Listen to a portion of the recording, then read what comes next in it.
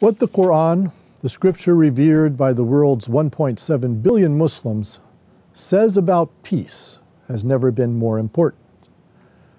Yet very little attention has been paid to this crucial subject.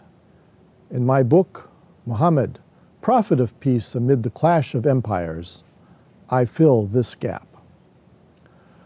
Let us picture the historical Muhammad, who was born about 570 years after the death of Jesus Christ, whom he saw as his predecessor.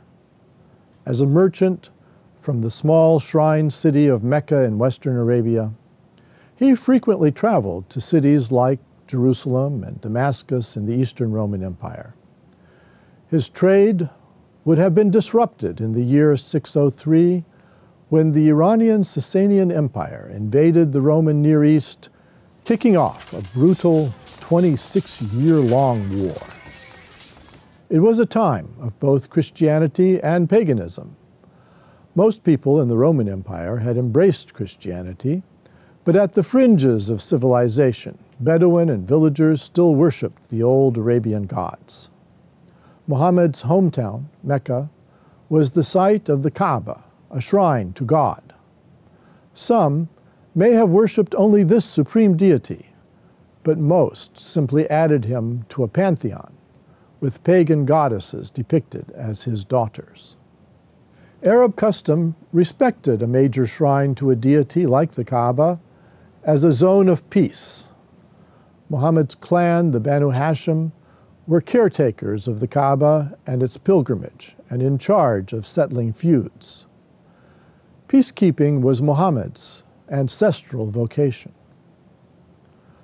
The Quran speaks in chapter 97 of the descent on Muhammad of the Holy Spirit and of angels on the night of the first revelation, which occurred around the year 610, or about 7 years after war broke out between the Roman Empire and the Sassanids.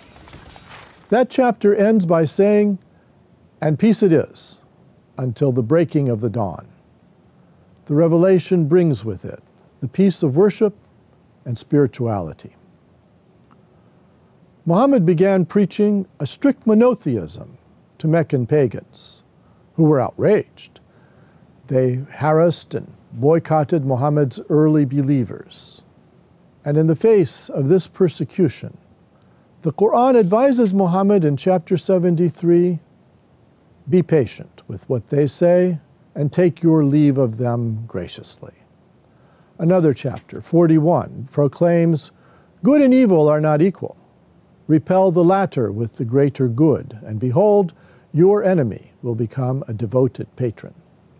The chapter called The Criterion speaks of the servants of the All-Merciful who walk humbly upon the earth, and when the unruly taunt them, they reply, "Peace." Some sources allege that Muhammad and the believers supported the Roman Empire and that the pagans sided instead with the Iranian Sassanids. The Quran tells Muhammad of the year 622. "Recall when the pagans were intriguing against you to kidnap you, or murder you, or to expel you." Under pressure, the Prophet and his small community emigrated to the nearby city of Medina. Pagan Mecca, however, launched 3 military campaigns in an attempt to take Medina and crush the new religion of Islam. In each case, the believers and their allies in Medina, who included the city's Jewish community, repelled these attacks. The Quran suggests that one goal of these defensive battles was to protect Roman Christian churches to the north from the pagan marauders. The Quranic verses commanding self-defense have been cherry-picked by anti-Muslim writers and by small cells of extremists to depict the Prophet and the community as militant. This is far from accurate. The Quran says, "Fight in the path of God those who enter into combat against you, but do not commit aggression. God does not love aggressors." The Quran instructs the Prophet to forgive the enemy and to always seek peace. Say to the pagans that if they desist, they will be forgiven for what went before. It adds, If they incline toward peace, you must incline toward it. By the year 629, Rome had defeated the Iranians, who could no longer proffer any support to the pagans in western Arabia. Early in the year 630, the prophet led the believers in a peaceful procession from Medina to the holy city of Mecca. There was some danger that the bellicose polytheists might massacre them. The Quran says, "Behold, the pagans instilled in their hearts a war fever, the war fever of the unruly. But God sent down his peace on his messenger and on the believers." Almost miraculously, however, the Meccans folded. The Quran recalls of God, "He it is who withheld their hands from you and your hands from them in the heart of Mecca after he made you ascendant over them." The final chapter of sacred history ended without a military confrontation. It ended rather with peace. One of the last passages of the Quran says, "God thereby guides those who follow his good pleasure to the ways of peace, and delivers them from the shadows into light by his leave, and conducts them to the straight path."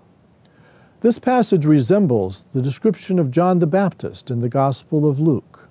In both cases, a preacher arose in the wilderness, prophesying the advent of peace. I'm Juan Cole for the Amir Stein Center.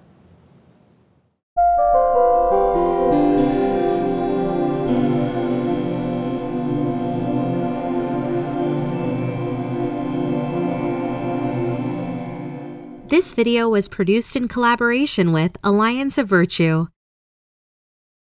If you want to see more content like this, make sure to like, share, subscribe, and hit the bell notification so you don't miss any new videos.